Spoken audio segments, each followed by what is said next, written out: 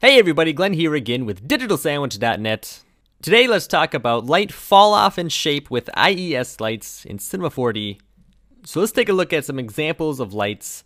So here is a picture of a spotlight shining on a wall, and you can see by this picture that there is a shape to the light. So the light is making this big oval shape on the wall, and then there's a darker area next to it, and then there's a lighter area causing this kind of secondary shape here. So what's probably happening is this is the main light, and then there's probably some reflection going on inside of the light that's causing this little outer rim of light.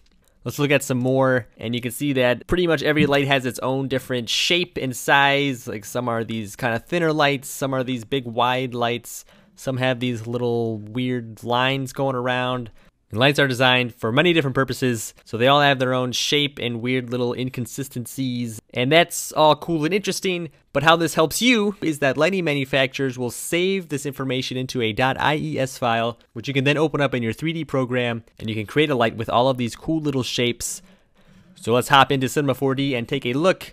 I'm going to create a new light. I'm going to make an IES light, and it brings up this dialog box. Please select IES file. Now what you're probably saying right now is, I don't even think I have any IES files, and even if I do, I don't know where they're at. Well, let me tell you, you do have IES files, but I am not exactly sure where they're at. They're probably somewhere in the Maxon folder, but there's an easier way to get to this. I'm going to cancel out of this. I'm just going to make a regular spotlight. I'm going to line it up with this spotlight I created here. Let me rotate 90 degrees. Let's rotate up a little bit. Let's kind of line this up. It's not quite right. Okay. Make it a little wider. Okay, so if I render right now, here's my spotlight. So let's find some IES files. Cinema 4D started supporting IES files in R12, and it included about 800 or maybe 850 IES files in it. So what you can do is just go to the search, type in IES, and you can probably find it. But I downloaded another preset pack of IES lights from C4D cafes called this Whitehawks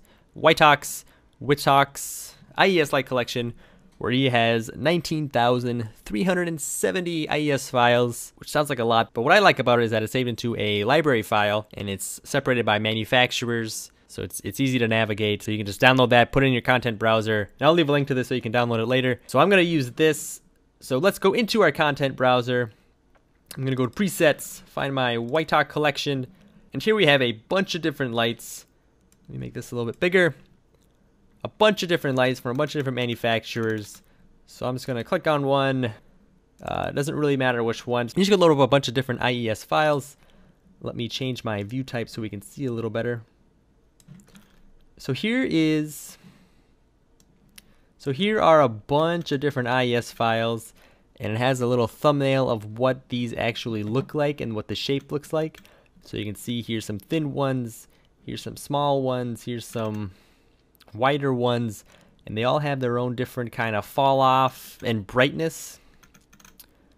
So I can go down here, find one that I like. This one kind of looks like a spotlight, so let's start with this one for now. And so what I can do is, in my light, I can change it from a spotlight to an IES light, and it isn't going to ask me for an IES file right away.